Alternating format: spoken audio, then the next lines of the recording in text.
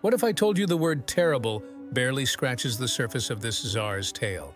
Ivan the Fair, known as Ivan the Terrible, was the first Tsar of all Russia, and his rule was marked by paranoia and brutal force. His secret police terrorized nobility and commoners alike, creating an era of fear and bloodshed. Haunted by betrayal, Ivan's paranoia led him to execute even those closest to him.